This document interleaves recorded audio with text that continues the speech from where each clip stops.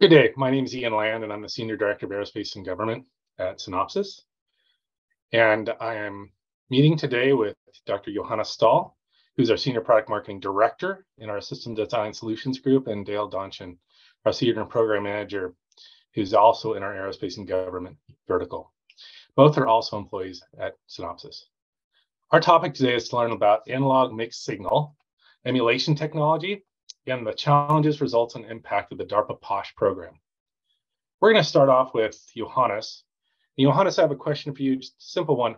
What is AMS simulation technology? Thanks, Ian. So semiconductor devices are typically digital or analog or a combination of the two. And we refer to that as AMS for analog mixed signal.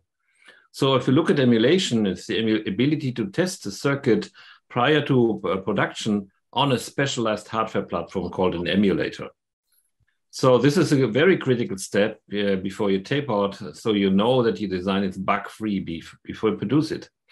Historically, suppliers like Synopsys had emulators that were capable of doing digital emulation. Now in the DARPA program, we have worked together with DARPA and others to curate technology to do that also for AMS circuits. So this is a one-of-a-kind new technology. Very good. Now we'll switch over to Dale. And Dale, what motivated DARPA to develop and sponsor this initiative?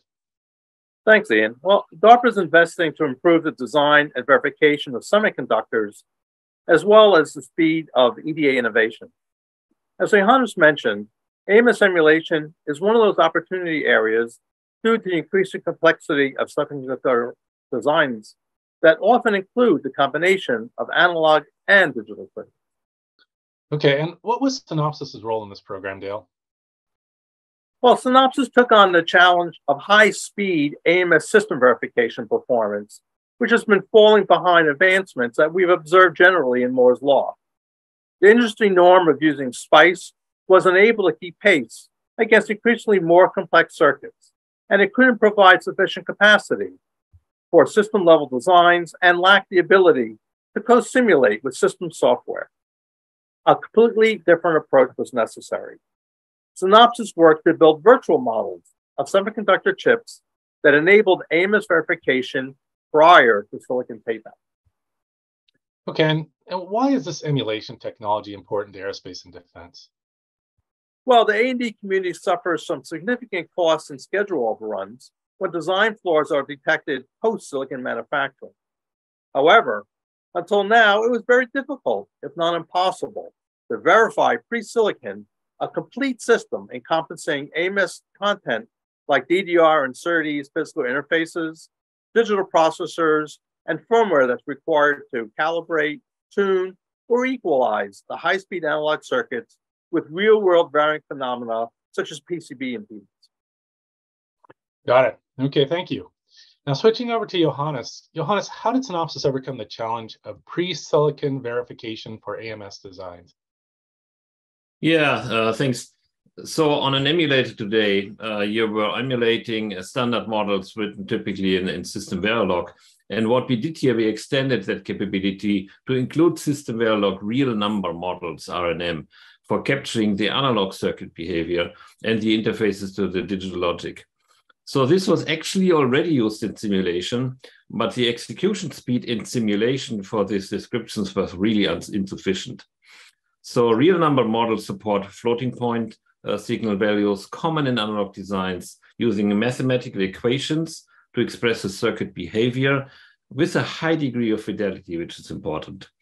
Resolution functions describe the conversion between analog and digital domains, and the real number models are generic, enabling use for a wide range of AMS designs, which is important, both as inputs and outputs from digital-based subsystems.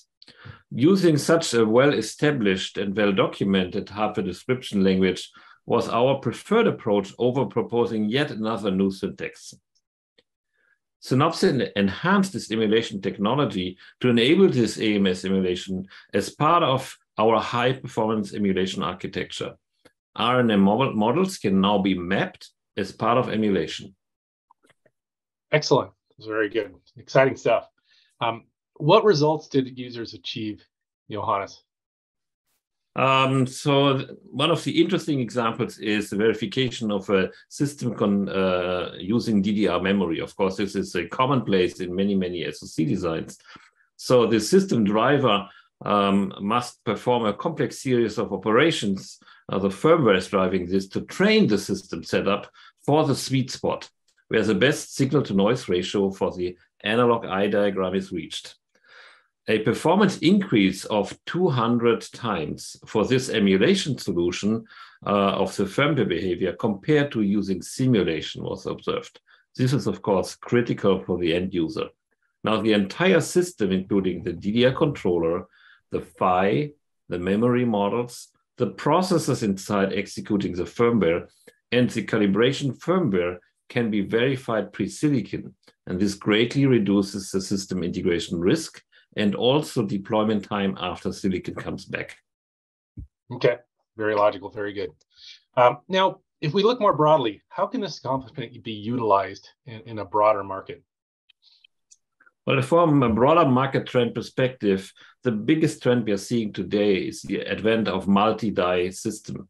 Multi-die system integration is a tidal change in the way the semiconductor industry needs to approach also the system validation. Tasks that could traditionally happen later at the board level post-silicon, now they have to move to pre-silicon. We expect that many design teams will enhance their verification methods to include AMS emulation to verify the many die-to-die interconnects pre-silicon. Okay, very good. And now finally switching back to Dale. Dale, what's next for aerospace and defense with this technology? For pre-silicon system level validation of DDR IP is really only one instance that benefits from AMS emulation.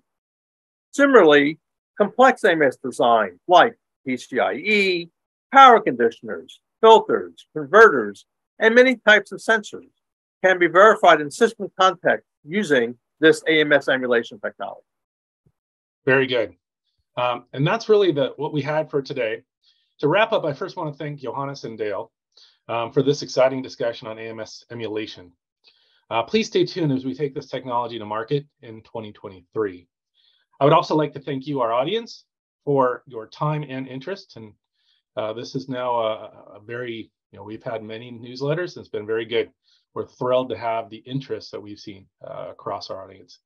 And then finally, I invite you to visit the Aerospace and Government Solutions webpage at Synopsys and sign up for this quarterly aerospace and defense newsletter.